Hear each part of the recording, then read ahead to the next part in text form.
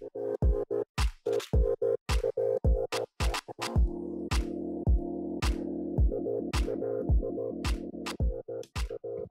name is Serena Wanjiru Wainaina.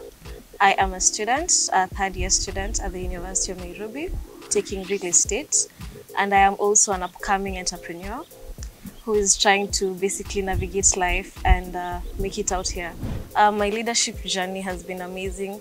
The person I was in January is not really the same person I am right now.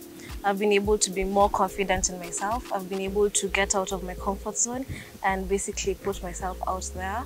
I've been able to improve my relationships with people, having authentic friendships, and basically creating my network and my network. Absolutely, my mentors have been amazing. I have had two mentors. My senior mentor, Miss Kirigo Madai.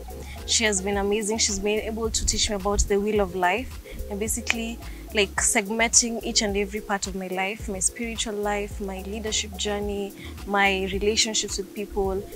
She's been able to help me to build each and every segment. And also my peer mentor, Tina Pim. She is a marketer. She's been able to help me with my business. I started a business selling bags, and she's been able to help me put myself out there. My community impact project. So I saw that in Kenya there's a lot of waste, a lot of textile waste that is basically going into landfills and filling up drainages.